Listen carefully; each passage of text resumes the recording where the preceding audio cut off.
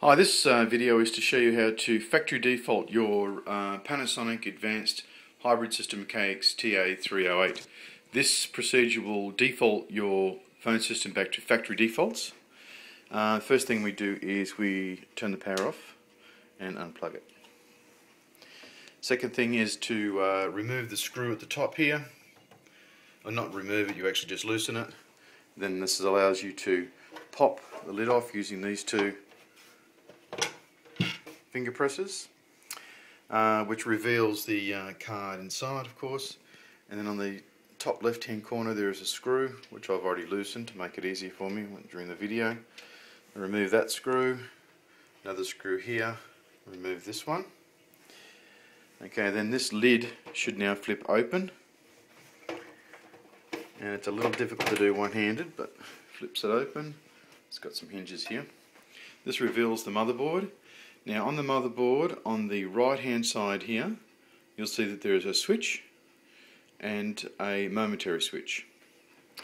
Okay, so what we do is, in this little switch here, I don't know if the camera can pick it up or not, the top position, or moving the switch to the top of the phone system, is the clear memory reset.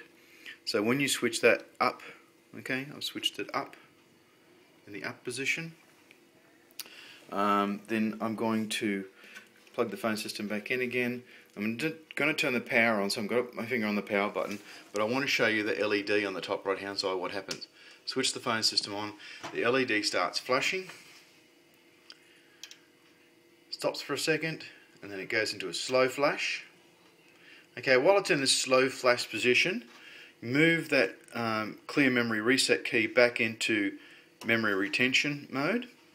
The LED goes on solid. Hit your reset key.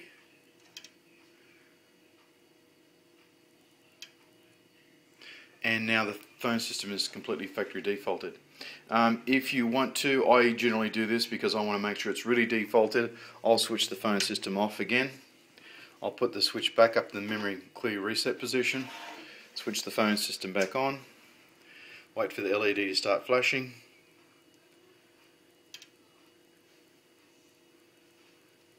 Once it goes into the slow flash position, I hit the reset key,